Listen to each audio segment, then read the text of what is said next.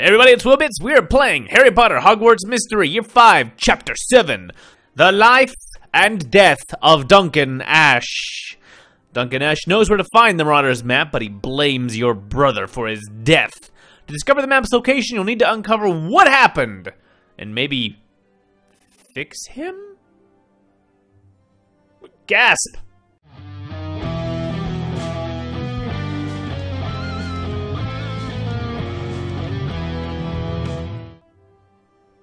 Level up, more gasps.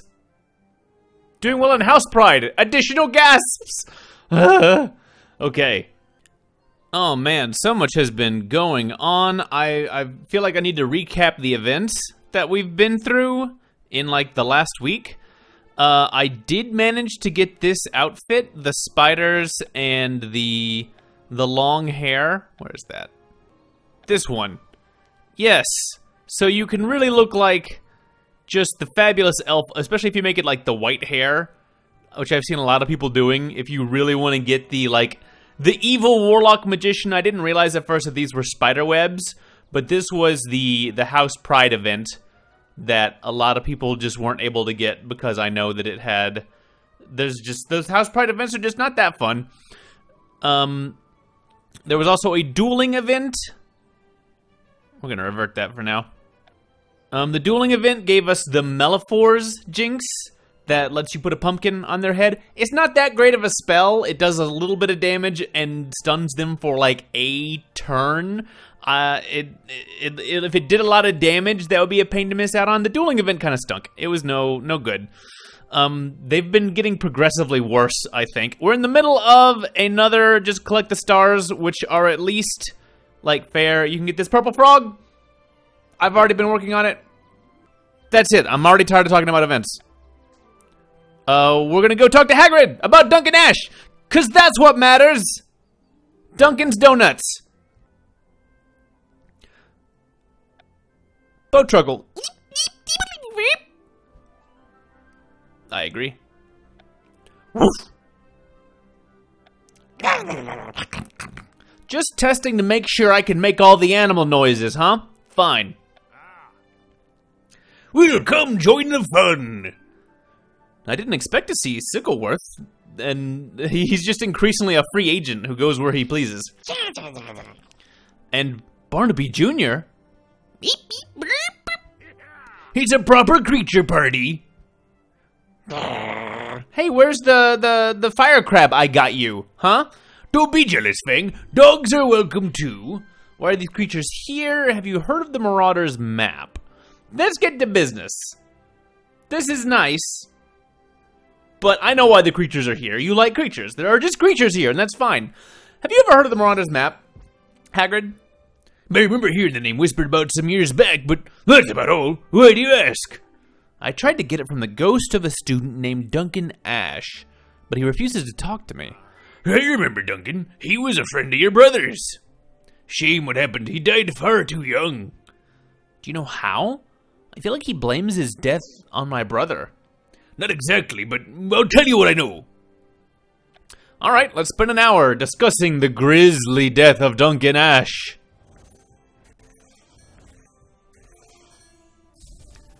There we go. I like being able to knock him out in one go like that. Well, if they were both looking for brooms after theirs were broken, I suppose I can see what Madam Hooch knows. Thanks for your help, Hagrid. You're welcome, Will. See you later, Sickleworth. You too, Barnaby Jr. Bye, Fang. What are you mad at me for? I saved you from the devil's snare and gave you your name. Don't mind him, Will. He's just upset you're leaving. Woof. Just a big baby, this one. Well, that's very, very cute. Alright.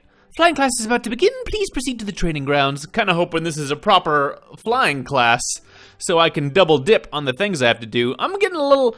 This is a neat outfit, but it's a little too cop. I'm gonna change back. There we go. Crazy pajamas, crazy hair, Weasley shirt. This feels a little more casual. We're gonna rock this until something cool comes along. And let's head over to flying class. Hopefully it is flying class. I'm working on a new potion that can help free Beatrice. Good, good, as long as you're feeling positive about it. Are you any closer to finding the Marauders map? It could help with my own investigations. I think I might know the identity of the Dark Wizard who attacked us, but I want to be sure. Let's talk soon. Okay, Ben, alright. Everybody's been working real hard on things. Hi, Madam Hooch. Can you tell me what you remember about Duncan Ashe? That depends, Mr. Bits. Did you fly a broom into the Forbidden Forest last year? Let's tell her the truth. We're gonna tell the truth to her. Yes, I did. Yes, but only because I wanted to help break the sleepwalking curse, and I had to find my brother. Dumbledore actually gave me detention for it. There are worse things than detention, Mr. Bits. See me after class. Am I gonna get double detention? Oh, come on! Alright, 3 hours once I get some energy stored up. Alright, this is definitely not gonna class. Alright, this is definitely not gonna count as a class, which is... but alright. Knocked it out of the park. You wanted to see me, Madam Hooch? You didn't have to tell her the truth about your flight into the Forbidden Forest, Mr. Bits. I appreciate your honesty. Well, thank you. And your continued willingness to work hard and help your classmates. You are a true Hufflepuff, and you've earned 10 points for your house. Alright! Can you tell me what you remembered about Duncan Ashe? Mr. Ashe was an excellent flyer, absolutely fearless. Some might say too fearless, not to mention too ambitious. He came to me looking for a new broom after his had been destroyed. Destroyed? Charred and shattered to smithereens. He claimed to not know how it happened. Did Snape get a hold of it? Because he... What do you think happened? I can't be certain, but he and your brother were known to frequent Zonko's joke shop. Ah. I wouldn't be surprised if one of the ridiculously dangerous products were the cause of the damage. Check out Zonko's, you say. Zonko's is what is good open for business. Explosions are unwelcome, but oftentimes funny. Don't explode things in Zonko's, it'll get even worse. Before we do any of that, I actually forgot, because it slipped my mind amongst all of these contests. But I have enough of the notebooks to actually buy one of the pets. And I don't have 60 yet, so I can't quite get the cap, but I'm gonna get the Krupp. I'm gonna get the Kruppy. I've been meaning to do it. Let's just right now. I'm just getting it. Yes, we're gonna buy the Krupp. I mostly want the energy. Boop.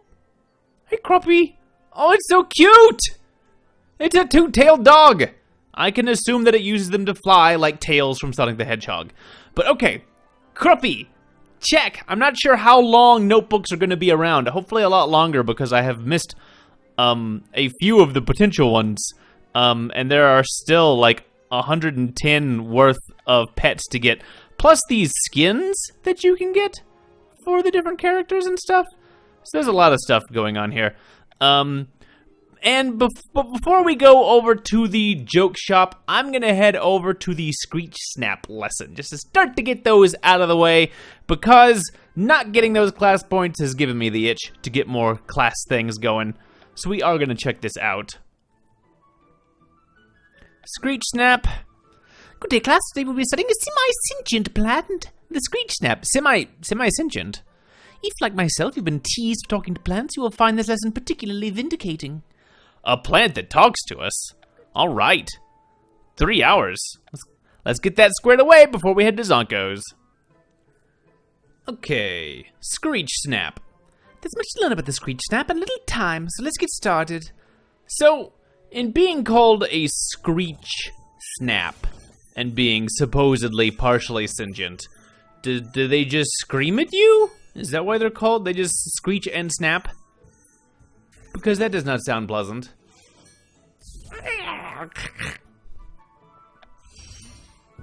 My impression of the plant. Have you been paying attention? I hope so. It's time for a quiz. Screech Snaps are capable of doing which of the following? Moving and making noise. Those other two are way too cool for plants to do. Become invisible or time travel. That's what I want to do. Either of those. I can move and make noise. Who cares? That's not a superpower. Alright, nothing tremendously new going on here. Classes are definitely kind of all blending together a little bit. Oh, we got a full 5 crests for that, though. That's nice. Well, everyone, when your stations are clean, you are dismissed. Good, good, good. Great news. Alright. Let's go talk to Bilton Barnes at last. What's up, my pranksters? What's you, Bilton? I've been thinking about opening my own joke shop someday. I'm buying a biting doorknob. Something to keep my guests on their toes. I just figure, hey, welcome to my home. Hope you hate it. The most mischievous trio in the wizarding world has returned to Zonko's joke shop. I actually came here to ask you a few questions. You see? I've always known you were well on your way to becoming a true master of mirthful disaster. I just wanted to ask about a former Hogwarts student named Duncan Ashe. I think he used to shop here. He did indeed, always requesting the strangest things. I'll explain further after assisting this customer, who has been patiently waiting for a state-of-the-art biting doorknob. Yes, it has 300 teeth. Yeah, that's right. I want to make sure it just shreds their hands. Some people believe things are overrated.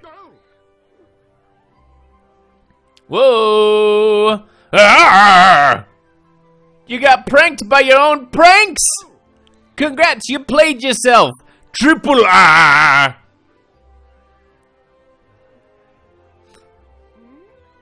Why are the fanked frisbees just hovering like that? They do this sometimes. If you value your cranium, I suggest you keep completely still. Their vision is based on movement or fear, I forget. Don't worry. It's imperative that you don't worry. I'll try to find the right time to blast these things. Be careful. Destroying them in the proper order is paramount to preserving your noggin. Huh? What? Say, what kind of puzzle is this? I almost wish there was some kind of, like, cause and effect puzzle going on there, because that sounds fun.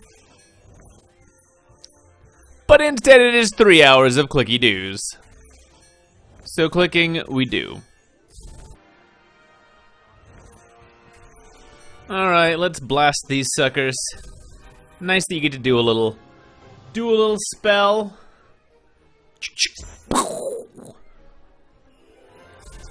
Clean up those frisbees. Get your shop under control, Bilms. You did it! Can I have my biting doorknob now, or do I have to bite my guests manually? Hello? I'm far too emotional to be productive. Off with you, good sir. Off! Off! Fine. Then I'll see you in the newspaper after I bite everyone I know. That's just how it's gonna happen. There was something you wanted to ask? How are you still alive? Is funny. But let's get down to business. To defeat the Huns, will you tell me about Duncan? Of course, the least I could do in return for keeping my head attached to my neck. Duncan Ashe was a talented mischief maker with an unmistakable mean streak. He was also quite brilliant. He would buy items from the shop, deconstruct them, and put them back together in delightfully destructive ways. He was continually pushing the limits of everything. Jokes, potions, the very rules of Hogwarts. Do you know what happened between him and my brother? Knowing those two and his unfortunate fate, I can only assume it was something both fantastic and catastrophic. I suppose the only ones who know the whole story are Duncan, the headmaster, and your brother. Oh. So I guess we need to talk to Dumbledore about it, since he's the only one we have access to it, and he's gone too, though, so... Meet me in your brother's room, bitch. It's time once again to prove myself invaluable. Alright, I'll hear you out on this, Marula. What's going on? Hey, it's really dark in here. Somebody cast a Lumos. Thank you for helping me. You two have spent more time in this room than anyone. I'm hoping you can help me find some clues to what happened between Duncan Ashe and my brother. Are you and Laura friends now? If I'm up to 6 with Tulip, I can say we'll never be friends, and I guess Tulip would like that, but I feel like we're working it out is kind of closer to what's happening. I'm gonna say, I'm not sure what we are, but I'll work with anyone to find the next vault and save Beatrice and my brother. Jealous, Tulip? How could I be? You possess less intelligence, less confidence, and a complete lack of integrity. But I'm so much more interesting, don't you agree, Bits? Let's start searching, because this conversation got very awkward very quickly. I'm looking for anything that mentions a boy named Duncan Ashe. Dunko, Dunkin' Donuts. Specifically anything about what my brother had to do with his death. Lumos it up! Why didn't we start this? I've been talking to you weirdos in the dark. You two have some issues to work out that I had nothing to do with. Okay. Let's get that straight. Alright. 3 hours of searching for clues. Let's Scooby-Doo it up in here. It's pretty cool looking with our Lumoses here. Everybody just kind of getting dramatic lighting. Need more dramatic music. Dun, dun, dun. Ooh, I found a letter that mentions Duncan. Do not blame yourself, Jacob. Duncan Ashe chose his path, and all paths end in the same place. Rome? All except ours. Despite what she told you, we could only accept one member regardless of what happened with the vaults. You were always the favorite, but this tragedy, along with Miss Green's fate, negates the need for further discussion. Continue your search. Trust your instincts, and rid your mind of rats and centaurs. Remember, there are no friends on the path to enlightenment and immortality. There is only us. R. My brother was working with R? Who's Miss Green? Another friend of Duncan and my brother's. It sounds like they were all working together to find the vaults. For enlightenment and immortality? For R? To become a member of something? I'm really puzzled by the mention of rats and centaurs. I mean, those are clues for sure, but those are probably the least puzzling part of this. It's actually the only part that halfway makes sense. I need to talk to Torvus. Consulting our centaur. Certainly. Meet me in the forest grove. I hope this doesn't have anything to do with your brother. Oh, it does. Oh, it does. So, I know I was joking in the moment about where all roads lead. Obviously, that means mortality. All men must die, especially since they were talking about Duncan Ashe having just become a ghost at the time. And so everybody dies except us. That really sounds like R is Tom Riddle, and the vaults involve some Horcruxes. And maybe some of the clues that we've found are Horcruxes, actually? That's gonna be bad news if we have to destroy Torvus's arrowhead that we gave back to him. Okay, do we talk to him first, or do we do classes?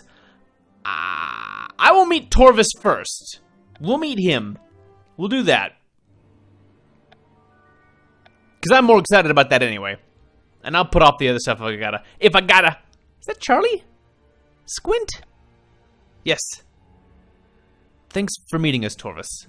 My pleasure. You two are marginally better conversationalists than the trolls and redcaps. Hey, speaking of trolls, come on.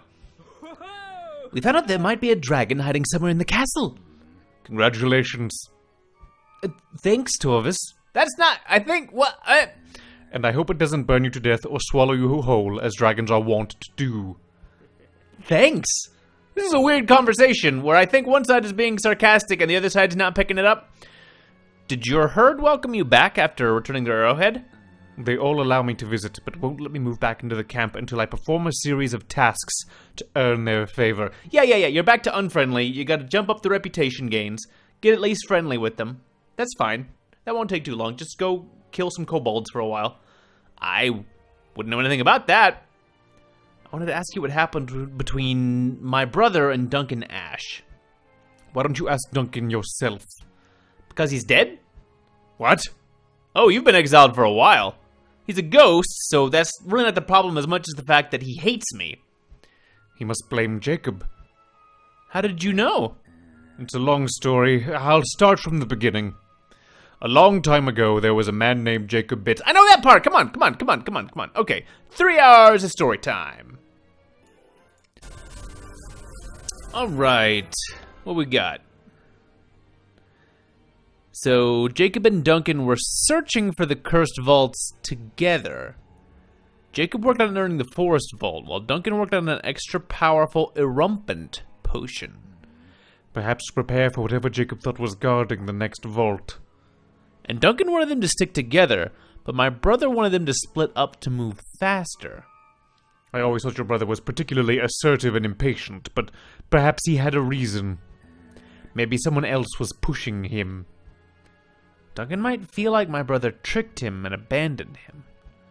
That he'd still be alive if Jacob hadn't pushed him to make an already explosive potion even more powerful.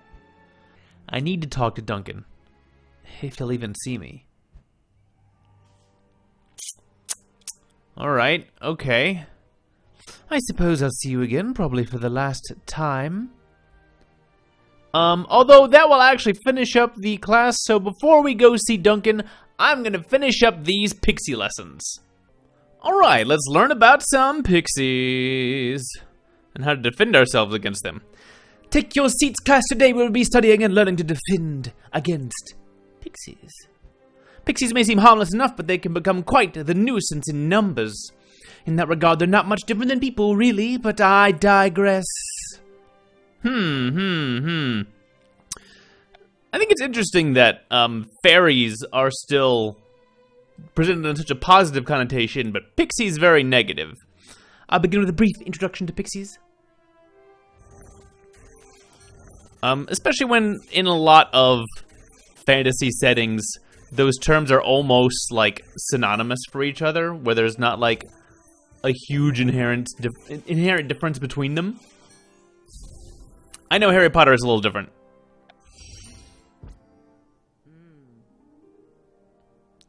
WillBits, thank you for volunteering to answer this question about pixies. How would you best describe a pixie's voice? Shrill, maybe? I'm gonna say it's not deep. I'm gonna say soft. Oh, it was shrill. Okay. Fine.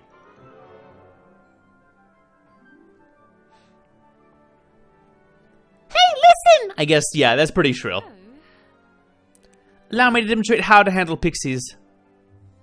You just hit them. You take out your wand and just bash them over and over again. Just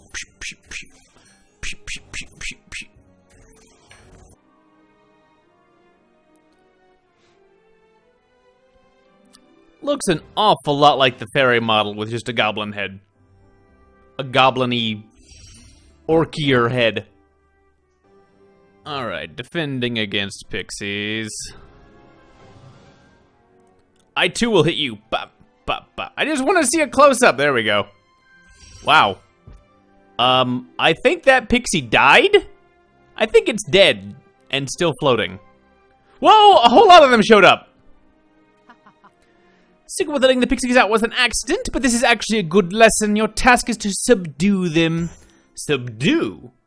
Subdue? That's a word that could easily be taken in weird ways. I'm gonna read them a very boring story and hope that that subdues them. Just gonna read some, like, income tax legislation.